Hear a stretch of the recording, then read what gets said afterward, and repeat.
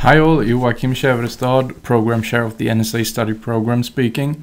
This is a short information movie about how the NSA-lab works, and it's meant for all of you students who are on the NSA Study Program or for some other reason taking any course in the NSA-lab.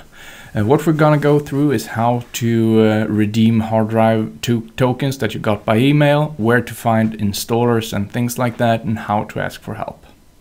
So to start, if you got an email such as this, that means that you are registered to a course where you're going to use the NSA-lab. And this email is what is sent out to you when we allocate a disk for you. In the disk there is a token, such as the one marked right here, and dalloc.nsa.his.se is where you can go to redeem the token. So, first off, make sure that you're not logged on. When you go to dalloc.nsa.his.se, you will get to this page. You can then press redeem token, input your token, and click submit. And please note that you have to be on a computer that is within the NSA-lab network to do this. When you submit your token, you get an info screen showing that's showing you the name of your hard drive, K or S followed by a number. You can find it on the shelf in the corridor. You can also see what size the disk is and things like that. If you want to, you can at a later time go back to dalloc.nsa.his.se and log on. First you have to log out, but when you hit log on you will get this screen, enter your university account details, and then you can hit my allocations and you will again see what disks that are allocated to you at the moment. In the recent field there is usually a course code. Now it's just test because this is a test. Next thing, where can you find installers and such for different hard operating systems and other programs that are used throughout the course? You can find that by going to the URL files.nsa.his.se, and then you will come to a display showing you operating system images or course related, and this is what you find when you go to course related. Then there is a bunch of different submenus for the different courses. If you browse through the folders that are for your course, you can see a bunch of different files. If you go back to the start menu, you can hit operating systems, and under operating systems there are folders for Windows, Linux, and other flavors of operating systems. Go to the folder that suits your needs and find the ISO file for the operating system that you need. Finally, how do you ask for help? We have a system for you that is located on helplist.nsa.his.se, and it looks like this.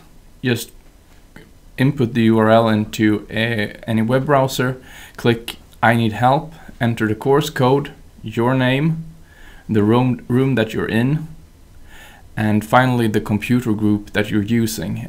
There is a tag on your computer that says what computer group you're using. If you want to demonstrate, you can hit I want to demonstrate my solution, or if you just need help you click submit, and then you're on the help list. And this is the same interface that the supervisors can see. If you no longer need help, you can hit remove. You can also go into helplist.nsa.his.se to see how many people that need help before you. Finally, you should remember that you can just hit the power button on any computers in the NSA-lab, and then we have set up a live version of Ubuntu for you, so that if you just hit the power button on any machine, a Ubuntu live version will load for you. You can use this to do whatever you want, but remember that what you're doing in this live environment is lost when you power off the machine. Also, this is where you need to be to redeem disks, but because disk tokens that we sent out by email can only be redeemed from within the NSA-lab network. Above that, you're allowed to do pretty much everything with these machines as long as you do not do anything illegal. But remember that everything you do here is lost. Another thing that you should always remember is that In pretty much all courses there are supervisors, and they are there for your assistance, so never hesitate to ask your supervisors whenever you're in need. And we do encourage you to use the help list system, but if you see the supervisors just being lazy and hanging around, you should just go grab them by the elbow and make them help you. That's what they're paid for. Okay, with that said, see you in the lab.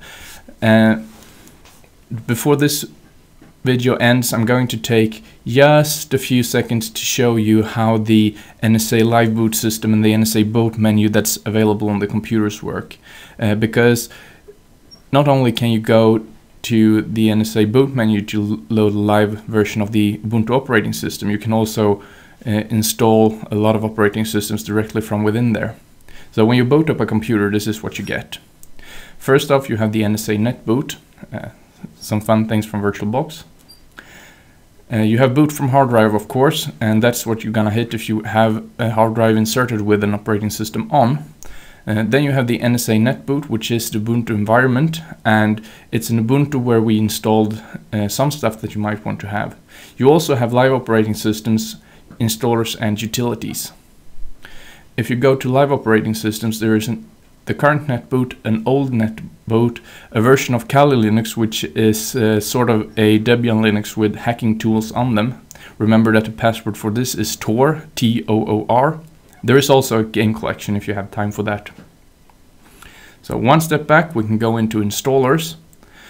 And here you see that we have course-related images, Linux, Windows, just some different operating systems that we have pre-configured to suit your needs in different courses.